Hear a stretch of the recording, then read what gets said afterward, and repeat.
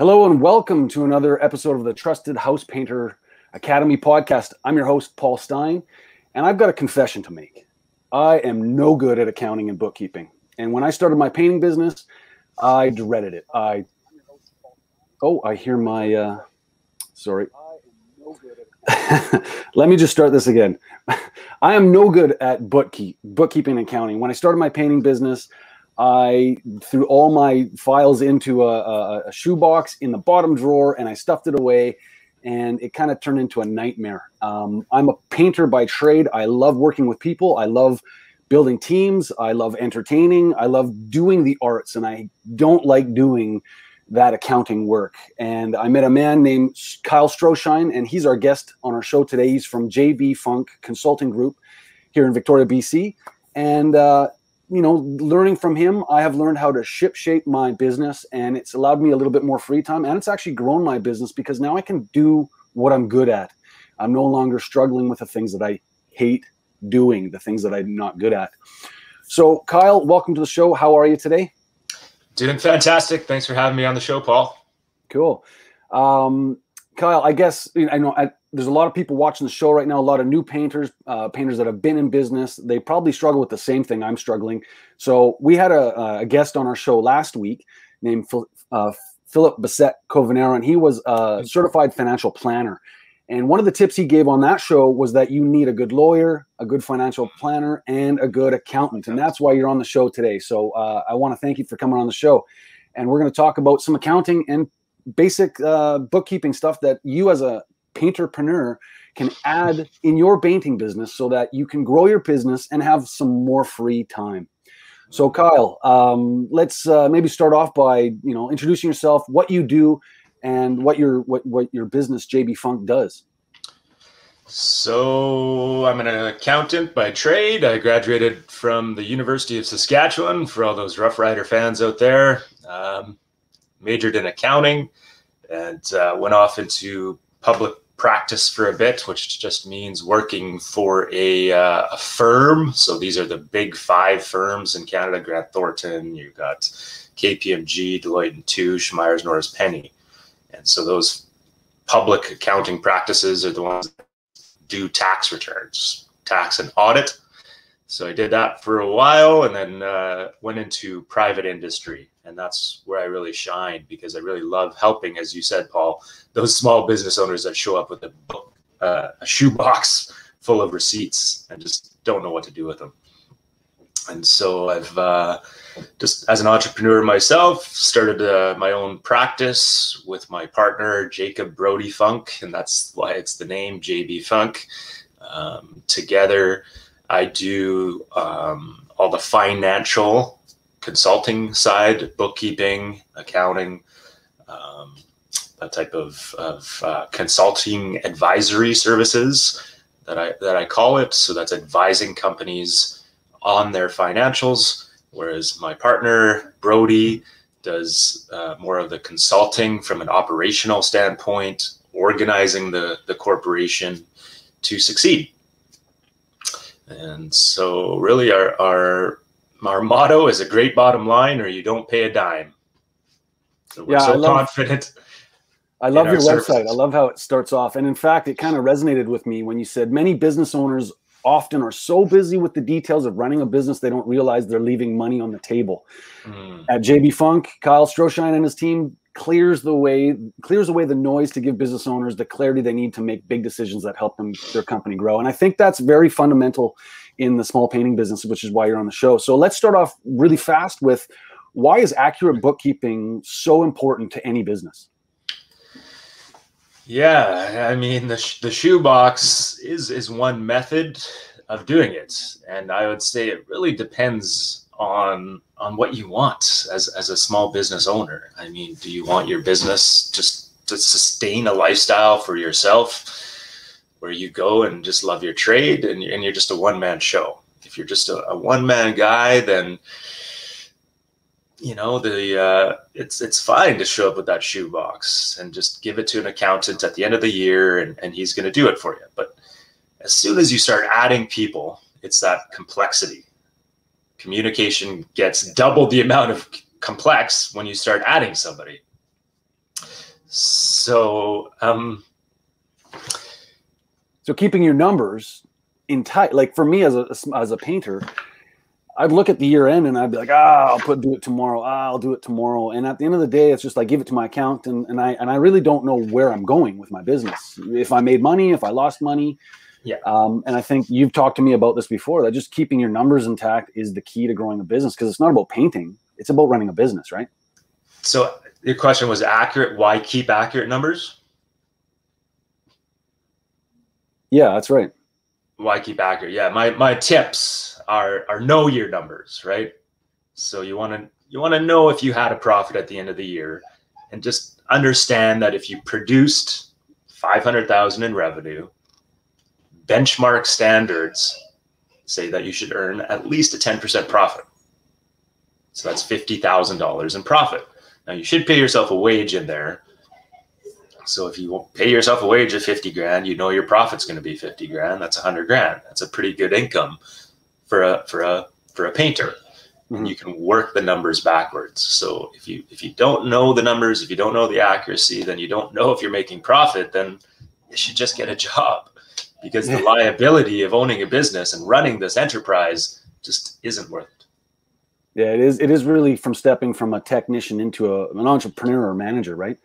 So you say you got some tips for the people. Go ahead. What a lot of those technicians don't understand is the liability, the risk involved of running a business. So if you understand that you've got to make a profit to pay for that liability or that potential liability, that's why it's important to know the numbers. But yeah, my tips that I had outlined for this, that I have a blog post about, is really number one. The most basic tip that every small painting business should have is a separate bank account for your business. And what does that do? So this is just a simple step that any business owner can do right off the get-go. Is it makes it easier for your bookkeeper or accountant at the end of the year. Even if you don't have that shoebox of receipts, at least we can pull the data together to produce a financial statement and to file your taxes, because it's assumed all those expenses that run through the business, all the revenue that run through that bank account is business related. Yeah. So it will save us time in bookkeeping. And so we don't have to look at all the personal stuff in there and weed that out. It's really important to get that business bank account. Yeah, I will mention from, I've been doing it for quite a while, that it's really important to separate your personal assets and liability from your business assets and liability, so that you don't blur the lines, because the tax man don't really care. So it's important to separate those two lines. So I guess the first tip would be having a separate bank account for your business. I've even heard of having a third bank account where you put, I think Philip Bassett-Covanero in our last podcast talked about putting 10% into a completely separate bank account and just leaving it there for your taxes. Would that be a good idea? Absolutely. Yeah. Savings account, even at the least. I mean, I personally, any draws I make from my company, I set aside that into a separate account right away. So that's a great tip from a financial planner that you just got to be religious about. Okay, cool. What's a secondary tip that you'd recommend for any painterpreneur watching? Yeah. So number two is organizing the data. Bookkeeping is really what it is a data management system. It's an age-old way of organizing that business data. And so there's four main sources of data in your business. Number one is revenue. Number two is expenses. Number three is assets. And number four is liabilities, or debts that you owe. So assets are the things you own. Liabilities are who you owe money to. I see. So we talked a little bit earlier, Paul, about the financial statements and whether a business owner or a painterpreneur or a small business owner needs to know the financial statements. And I'd say you don't need to know those terms or the lingo, but you need to understand revenue. So that's your income. So what comes in the business. And the way even if you could take that shoebox and have one shoebox for each of those categories, I'd be a lot happier, because that's at least organizing it somewhat. But if you want to get more sophisticated and grow your business, you could, that revenue, you can have painting, how much revenue did you earn from commercial jobs? How much revenue did you own for residential jobs? Just having that much more organization is important to understand. Okay, well, if I had this much from residential, geez, that business is growing. You can see the trend over time. I see. So it's more about keeping really kind of strict data so you can see where you're doing well, where you're doing bad. Exactly. Would you recommend having like a simple spreadsheet, an Excel spreadsheet, kind of laid out and with tabs, just so that that's my third tip, which is to use the digital tools that are out there. I mean, they're just so cost effective nowadays. For $25 a month, you could buy QuickBooks Online and use those digital tools to organize that data for you. Okay, so it gets rid of the spreadsheets. You just hire someone to set it up for you, I'd recommend. Or if you do have the wherewithal to do it yourself, you could do it, but it's really important to set it up properly the first time, even if you're using a spreadsheet. If you don't know how to organize the data, like myself in my personal life, my wife is an amazing organizer. She can lay out a house perfectly, and I can keep that house tidy. But for me to step up and organize it from scratch, I get lost. I just don't have the knowledge that she does on how to do that. But once it's set up properly, then it's not that hard to manage and organize. So what are some of these easy tools that you'd recommend that are out there online that, people can download or purchase at a reasonable cost? Yeah, so the accounting software that's out there, I recommend QuickBooks Online. It's a cloud-based accounting system.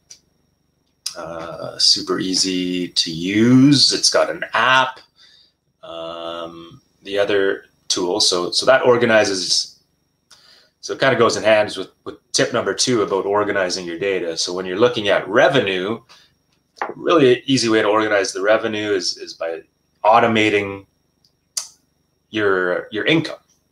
So if you get paid by PayPal, that's super automated. You don't have to chase customers down for checks. You don't have to chase them down for cash. If a check comes in, you've got to know who it was from. So by using a PayPal or even email money transfers, that will talk to QuickBooks, and we can tell where that customer came from. So there's probably painting industry software out there as well. I know of one called Jobber, but I don't know, Paul, if there's any industry specific painting software which will manage that revenue and exactly who that invoice was sent to. So those invoices, keeping track of invoices instead of just on a piece of paper with a quote book or receipt book that you have, using those digital tools can help organize that revenue.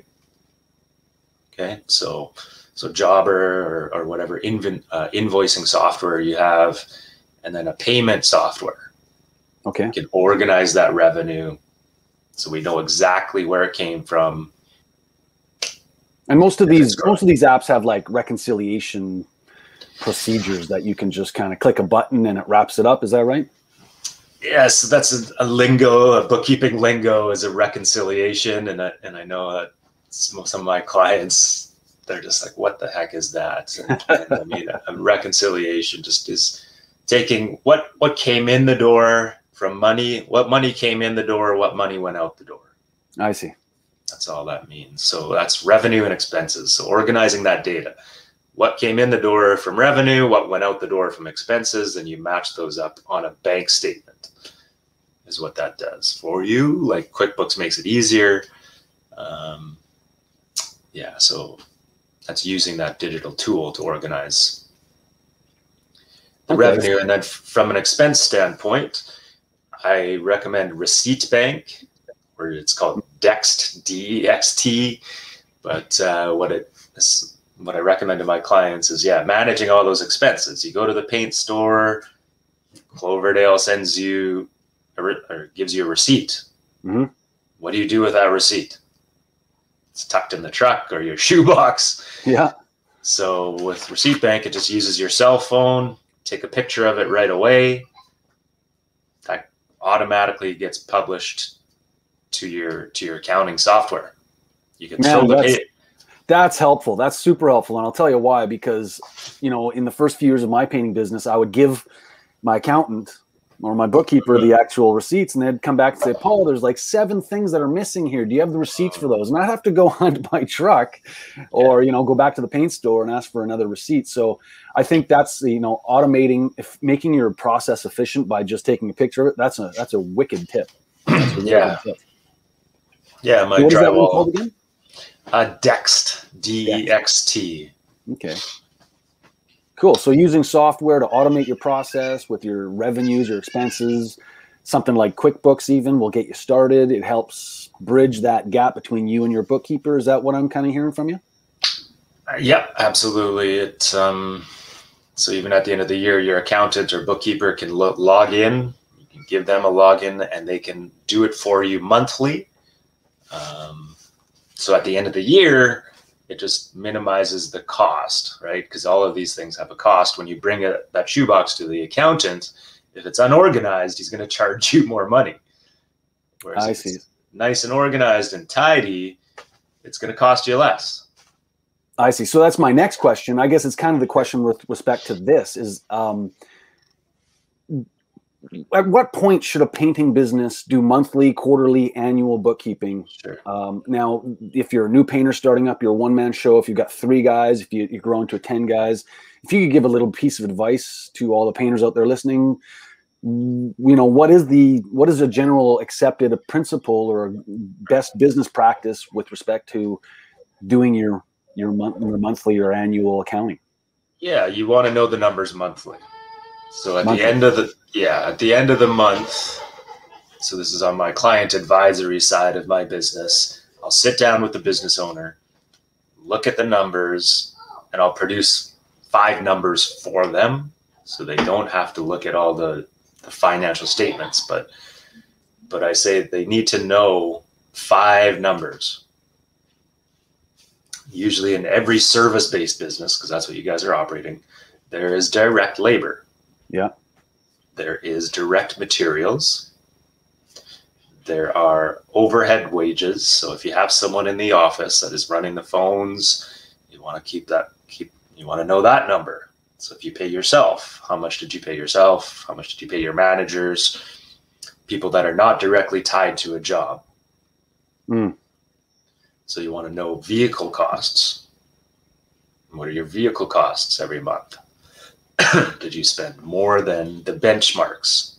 So that's the value-added services that I provide is I know the benchmarks in your industry for how much things should cost. I see. And so and marketing expenses is the last one. So if you're spending less, I don't know if you know this, but if you're spending only 5% of your revenue on marketing, you're not growing your business. Ooh, that's an interesting tip. Tell us more about that. Yeah, so if you're just wanting to grow a company, you need to spend at least 5 to 10% on marketing. So that is the growth stage, right? So if you're doing 500 grand a year in revenue, spend 50 grand a month on marketing, you're going to gain market share. You're going to outspend your competition, right? Because most of them don't know that number. So if you just know the number, you run your business by the numbers, by the margins, actually the percentages, you'll succeed because your competitors probably don't know those. You said 50,000 a month. If you're making 500,000. Oh, sorry, a year. Okay, I get it. That makes more sense. Yeah, definitely 50 grand it's gonna blow up, but. Yeah, because I think one of the big aha moments for me was when I realized I'm no longer a painter, but a business, running a painting business. And you're actually not a painting business, you're a marketing company.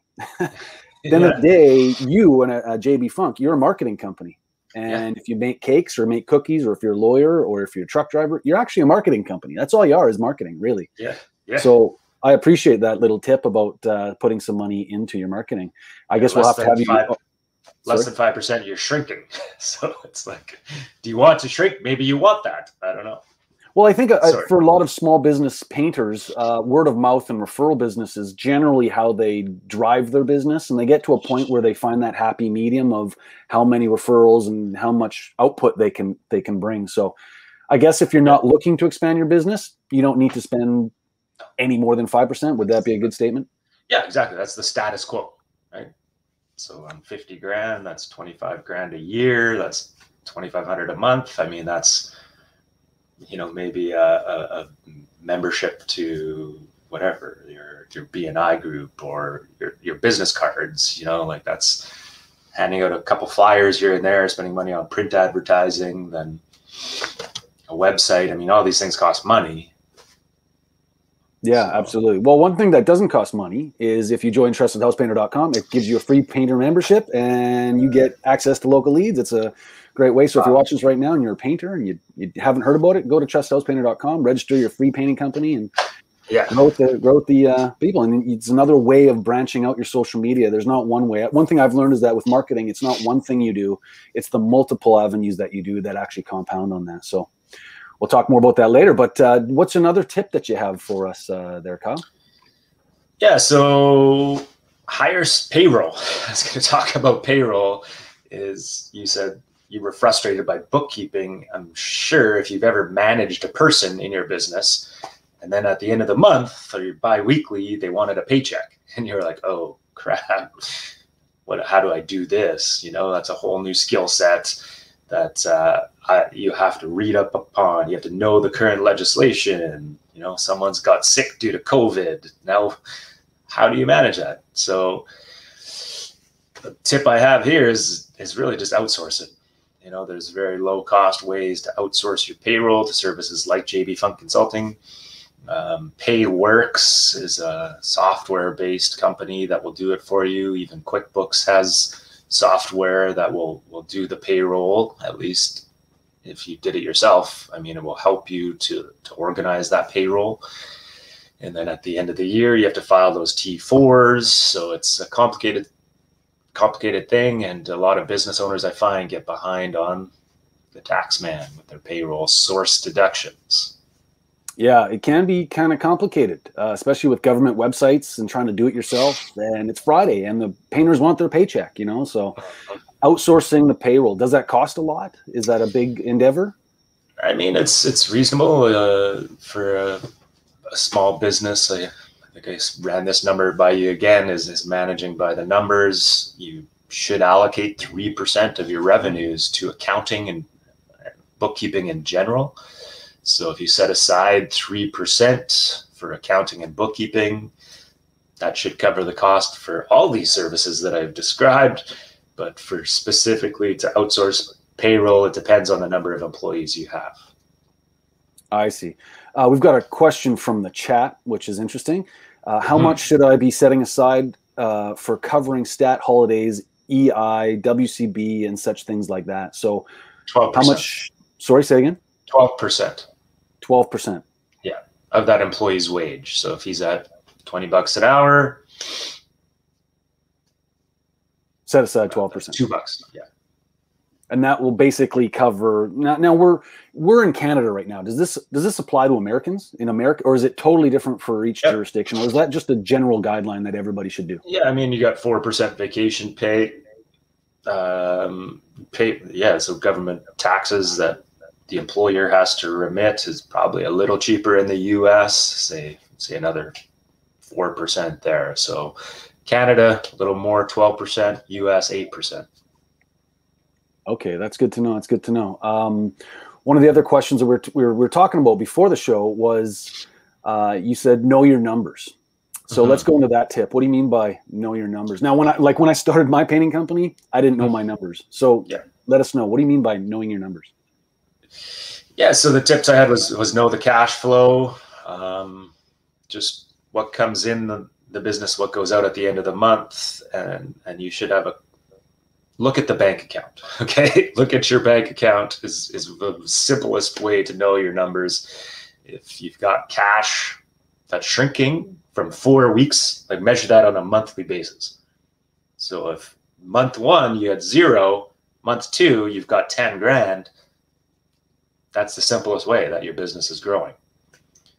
So 4 weeks ago, now you're at, let's say the next month, you're at 8 grand, something's wrong. Go figure it out.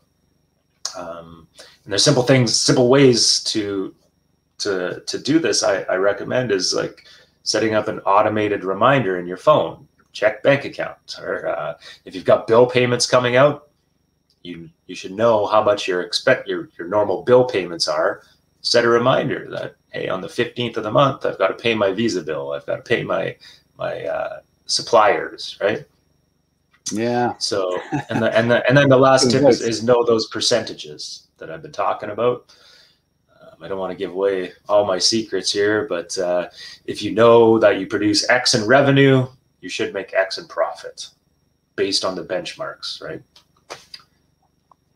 Okay. Well, that's really good information. I think it's important that you do know your numbers, that you do take a look at it. And I think it's important that you set reminders, because I don't set reminders and I often forget about paying stuff, which kind of leaves me in a scramble when the bills come in all at once, right? So I like to see my bank account full and as full as I can. And I think that can be a detriment sometimes because I don't want it to go down. And there's bills out there that need to be paid. So that's great advice. There was a couple questions that I had regarding like some do's and don'ts with respect to starting your own painting company, starting your own small trades company. What are some don'ts? Like, so you've just given us a bunch of tips, basically do's. Do have a bookkeeper, do know your numbers, do know these things. What are some don'ts? Yeah, do pay the tax man. That's one thing I did talk about. So don't avoid the tax man, I guess I could say, is the number one tip in that regard. I've had so many clients that have gotten behind the 8 ball with the tax man. So that would be my number one don't avoid the tax man. You know, you've got GST and source deductions, which are directly liable. You're directly liable for as a business owner. So even if you shut your company down, they're going to come after your truck. So those are state taxes, in other words. Pay your state taxes, right? Whatever that is. We're in BC. We have a thing called GST. I'm sure it's like that everywhere else. So don't avoid the tax man. Great advice.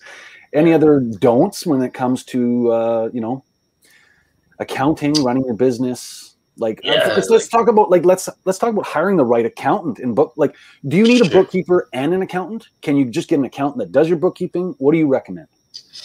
Right. Yeah. So, and I use those terms loosely. Accountant is really there's a designated accountant. So someone that is really that designation is only, or a non-designated accountant, whereas I'm a non-designated accountant. So all the designation says is I can do an audit on your business. And usually audits are for businesses that are on the stock exchange. So you don't need a designated accountant if you're a small business. I see. Because you're not on the stock exchange. So it's overkill. They just charge you more money. So really it is just a license to print more money. Whereas a non-designated accountant, when you're looking for someone, I would say look for referrals, look for a company that has some numbers. Like, I'm a certified professional bookkeeper, so that gives you some sense that I've had to pass some sort of bar. I have a Bachelor of Commerce from a university, I've worked in public practice, and just get referrals from that company's past clients. So I guess another do would be make sure you hire the right professional. Don't just hire some guy off of Craigslist that thinks he's an accountant. So don't hire random Joes, just like you wouldn't hire a random Joe painter. Hire someone with some kind of designation. And so if you're a small business, 1 or 2 or 3 kind of person show, is it smart to hire a bookkeeper and an accountant? Or would it, do you hire a bookkeeper more mainly when you start growing your company? So some bookkeepers don't do the tax return at the end of the year. Okay. So then you'll need to find an accountant that does taxes. So I would start with an accounting firm or someone that does your taxes, and right at the outset, hire somebody that is QuickBooks. If you're going to use QuickBooks, QuickBooks certified to set up your accounting system. That's my number one do there. Okay. Trying to think of some other don'ts. Yeah, I mean, I like the do's you can make as don'ts, but so like would say don't wait till the year end to do your taxes. Don't let it overlap. Don't do it monthly. Just be organized on a monthly basis, so that makes it easier at the year end. Yeah, we've had one of our co-hosts here on the show is Clay Rock. He talks about being organized all the time and how being organized in your production can help you make more profits. And one thing that I find as a painter going to a painting business when I started was I was very organized in my painting, but I didn't have the habits for creating the business habits, such as keeping track of receipts, taking snapshots of your receipts, you know, keeping your accounting organized. So do keep your accounting organized. There's a question in the chat. It was a little bit off topic now. I think it came a little earlier, but the question is how would you account for word of mouth marketing? Is there such a thing as accounting for that? You know what I mean? Like, I'm not too sure what the context of that question is, but how would you account for word of mouth marketing? Yeah, just know your customer list, right? So if you've got, ask your customer, how did you hear about us? Word of mouth. Well, you know that X amount of customers have come from word of mouth existing customer, right? Like you would just have some way to track. I've had so I've got word of mouth referrals, I've got Google ad spend, I've got print brochures. So everything should be tracked. So if you know you had 100 customers came from word of mouth, just ask the question for your new customer. Say I would account for it that way. I see. So we're going to wrap up the show here pretty quick, but I've got one quick question that I think I didn't know this until I hired an accountant and they kind of showed me the way. But what are the most fundamental statements that I, as a painting business owner, should know about? Like you said it earlier, you shouldn't know all the details and the jargon and this and that, but what should I know as a painting business owner? Yeah, so the income statement is where you'll live and die. So knowing those revenues versus expenses, and then managing that by those numbers. So your direct labor comes off the income statement, right? So your income statement is all your income and all your expenses. So on the revenue side, how much did I produce from residential, commercial?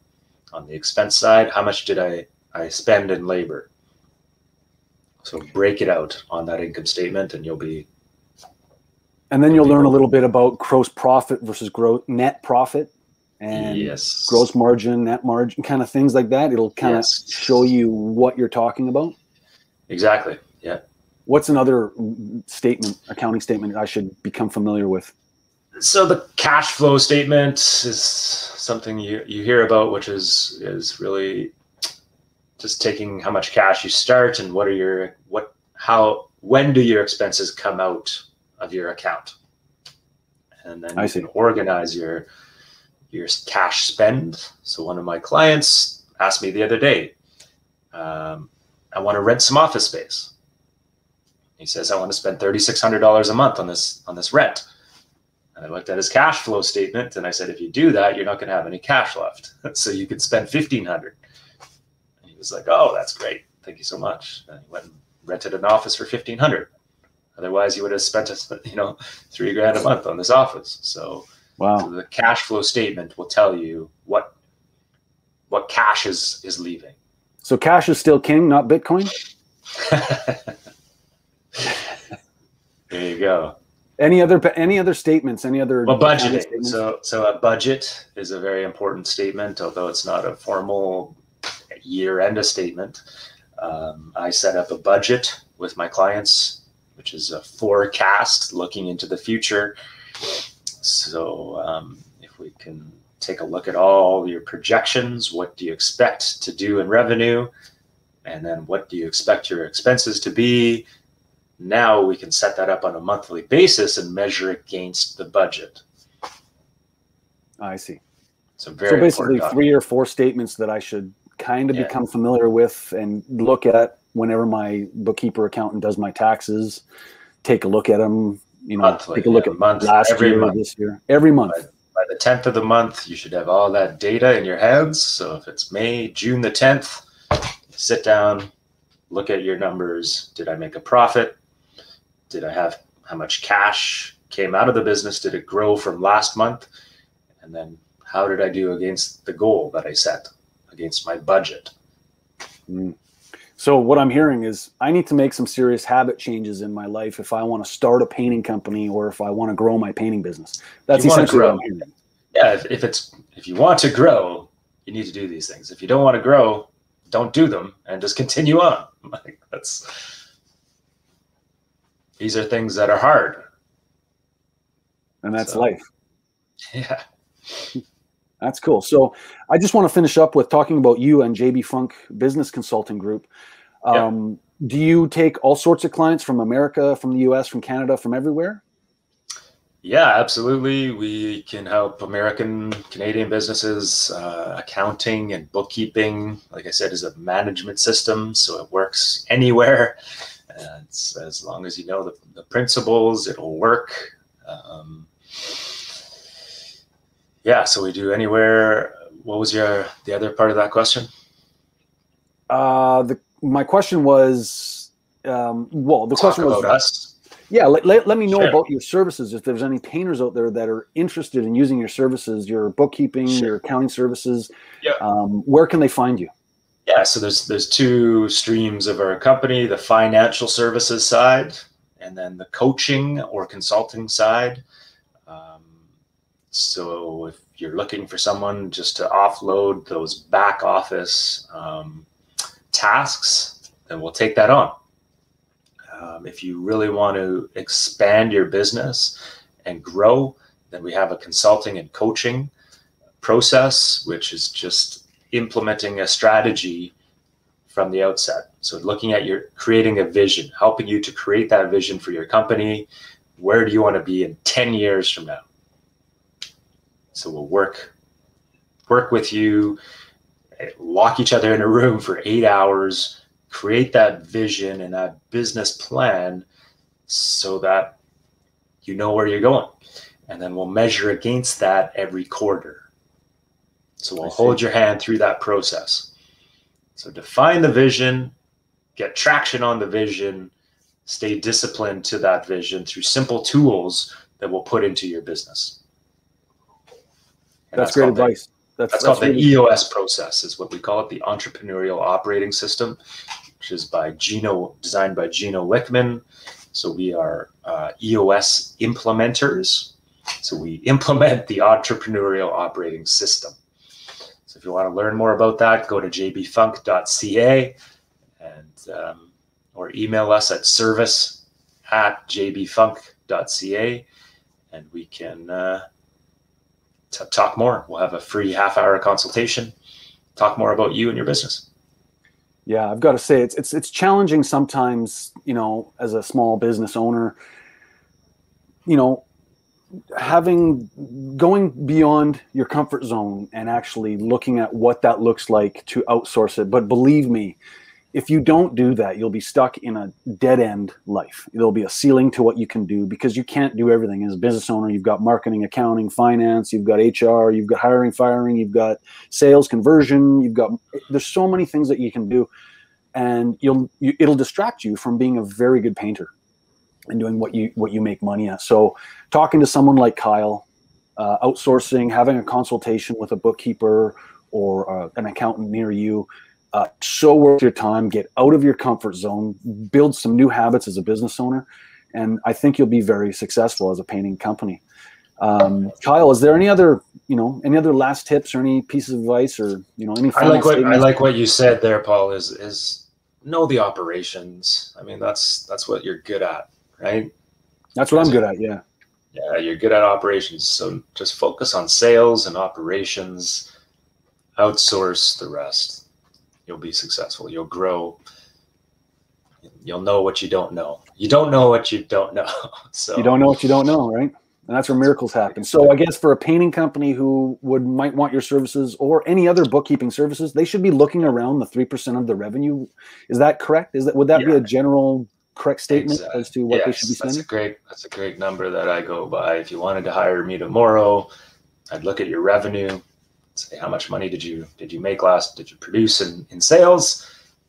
And this would be a good budget number to start with. I mean, it does depend. If you're already organized, if you don't have a shoebox, it might be cheaper. So, yeah. So if you're organized a little bit. Yeah, but budget, set aside 3% for account. I mean, that doesn't sound like much, right? But at the end of the, yeah, absolutely. But at the end of the day, there's two things. It's also about making more profits in your business, but it's also about making more time.